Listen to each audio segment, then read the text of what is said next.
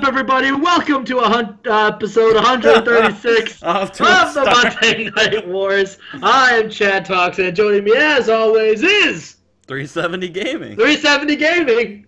Hey guys, Jmack here. How you doing? 370. What have you been up to, man? Nothing. Sounds about right. That right. That wasn't supposed to be a rib, brother. Hey, when are we getting? I didn't know what to say. I didn't know what to say. I'm still waiting to win the G4 Climax, brother. Bro, that dead ass. After my next project that has yet to be announced, that is the next thing. Hey. I don't believe dead serious. I'm dead serious. Let's run the show, boys. All right. Dead fucking serious. Chad, why did I book this? All right, so in this pre-show match, Savio Vega defeated Miguel Perez Jr. with the Caribbean kick. They look like literally the same person. That's why I booked it. To the untrained eye, one would think that. I can tell them apart easily. You see, Miguel Perez Jr. Oh, okay. And a pre-show bout. Had decent wrestling, but not just crowd heat. La Parca defeats Drago in 642 with a Sky Twister press. And then Afterward, so La Parca wins, and then Barry Darso comes out, says, "I'm glad you won. Give me this fucking mask." And then he takes the mask. And La Parca's like, "What?" All right. I'm glad you won. Give me this fucking mask. Give me this fucking mask. All right, can I explain this real quick? Go Yes. ahead. So, Mr. Cat Miller comes out and he says he's got a special pre-show dark match challenge, brother. He's got Match challenge.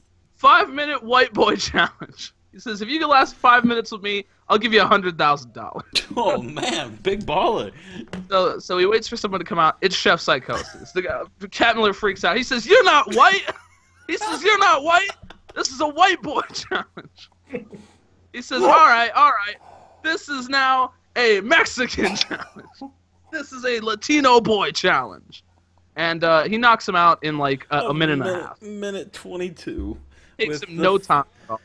Oh, Walks man. off $1,000. And then throws them and makes it rain on top of him. Mm-hmm. Absolutely right. The fuck is going on? All right, and that was our banger of a pre-show in the Oklahoma Ford Center. All right, Chad. All right, and Holy instead of a promo, 78. instead of a perceived what would happen, you would have made it like the 5 minutes I wanted it to go, but the longer. But in a pop that started the show with good wrestling and a decent reaction from the crowd, Raven defeats Billy Kidman in 1437 with a pile driver. What in the hell? Raven's This was supposed to go 20 minutes, by the way. And I bet it would have gotten an 80. Lodi coming from Thunder, doing some good work. It's the Lowdown with Low D and the sickest man in the game, Sing Blah! What? All right. Maybe if you watch the gimmick, you Fuck know. me, man. Sick boy! I haven't watched. What? Low D and Sig Blah! Listen, Bill Kidman, you're the master Time has brawler. passed me by, brother. I'm just gonna move on. So we show what happened last week when Hulk Hogan left his boots in the middle of the ring and looked around the crowd and left. And Bischoff comes down and he says, "I've been trying to get a hold of my friend Hulk Hogan to no avail. I keep getting his voicemail." And then he plays his voicemail, and it's just like, "What's up, brother? You got the Hulkster. Leave a message at the beep. Beep, brother." And Bischoff says, "I just haven't been able to get a hold of him, so Hulk, wherever you are, listen, we can still do this. You can still show that you can still go, and all we have to do is just bring back the NWO. You can come back, we'll reform it, we'll take that gold off of the shoulders of Goldberg, and once again, Hulk, you will show how you can be the Hulkster again. You can be the best wrestler in the planet. You can be WCW, and all you need to do is just sweep me, put back on that black bandana, and we can go, brother." And then Goldberg comes down, and he says, "Listen, all right, I don't give a damn where Hogan is. The only thing I care about is this belt and beating people up. So if you're not going to give me an opponent tonight to beat up, then I'll just beat you up tonight. How's that sound? Bischoff says, take it easy, man. Listen, all right? I am still mourning the loss of my friend Hulk Hogan. So, luckily for you, I'm not getting in the ring. Because if I did, I'd end the streak, and I'd take that belt, and I'd bring it home to the NWO. But don't worry, because I got something planned for you tonight. You're going to go one-on-one against the global champion, Eddie Guerrero. So, Goldberg Eddie tonight. And then, in a decent match, that 70s team, Disco and Awesome, defeat the Legion of Doom in 10:08 when Mike Awesome defeated Road Warrior Animal with an awesome bomb. During that match, we also had Jeff Hardy running an Attack Hawk. Yeah. Welcome to the show, Legion of Doom. Welcome to WCW. And the Hardy Boys get in the ring, and they said, last week, the Legion of Doom attacked us after we beat the Dudley Boys. So tonight we had our comeuppance. Legion of Doom, we're gonna chat. We're gonna put our tag team titles on the line against both of you. And then Disco grabs a microphone and says, "Now hold the phone here. All right, we pinned the Legion of Doom, and if they're the #1 contenders and we pin the #1 contenders, then that should make us the #2 contenders. And you put 1 plus 2, that makes 3, and there's a 3-way at the pay-per-view. You two versus us two versus them two. Now what do you say to that?" And Matt and Jeff look at each other and then kick Disco in the gut with a Matt hits him with a twist of fate and Jeff hits him with a swanton bomb and then say, "You're on." Moron. So, yeah, triple threat match for the tag titles. Nice. Good for Mike Awesome. Good for Mike Awesome. Getting a title match. Good for Mike Awesome. Kurt Hennig comes down to the ring and shows the video of last week when he got upset by the up-and-comer Steven Regal. He says, "I am perfect! And last week, I was a fluke. I got beaten by Steven Regal. So tonight, I want any newcomer, some young buck that wants to come up here and try to tango with the perfect man himself and see just how much we're having a white boy challenge." Oh! Holy shit! Holy shit! Who can go 10 minutes with Kurt Hennig other than all the women in the arena? Oh, no. Prince Hayakea comes out. I don't like this gimmick anymore. I don't know, man. That was edgy as fuck. I might have to cut that. He goes to the ring, and Prince Hayakea goes 10 minutes with Kurt Hennig, but alas, couldn't get the job done, and Kurt Hennig beats him with the Hennigplex. Ooh. After the match, Steven Regal comes out. He walks past Kurt Hennig, and he goes and picks up Prince Hayakea, and then taps him on the back, and then punches him with brass knuckles and knocks him unconscious. Steven Regal, what happened? We go backstage. Eddie Guerrero and Chavo. Big Daddy Chavo. Just found out that he's going to be in the Cruiserweight Classic tournament next month.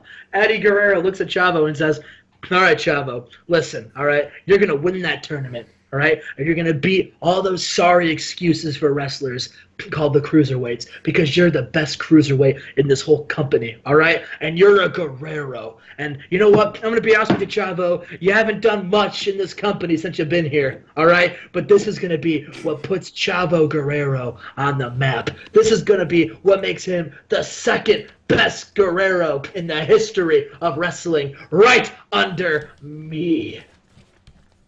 Right, Chavo? Right, Uncle Eddie. I'm going to win the match, and you're going to be Goldberg tonight. And who knows, after you get done defending your global championship, maybe you can then go after the world championship." And Eddie's like, "You're right, I'm going to beat Goldberg, and I'm going to do it blindfolded." And he pulls out a blindfold.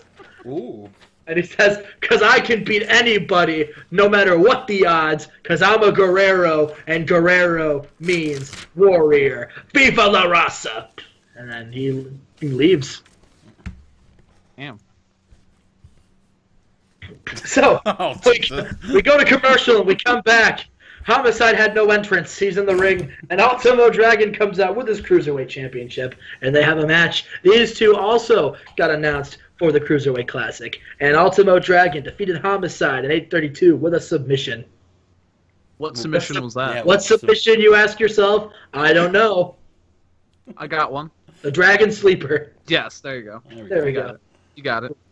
And then after that match, Rey Mysterio comes out, who also has been announced for the Cruiserweight Classic. He comes out with a steel chair and beats Ultimo Dragon in the back of the head with it. Oh, no.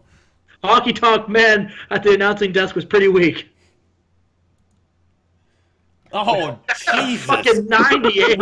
What the fuck? And you say this is the worst part of the company. This is probably the most over thing I have.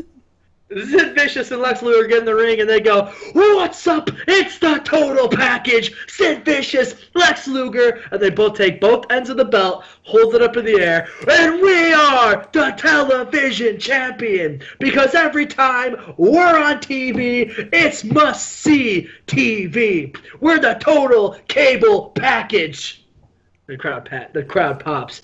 And Sid Vicious says, "And every single week we come out here and we challenge somebody because we're hungry. We are what true champions are made of. And we're going to do the same thing tonight when we put our belt on the line.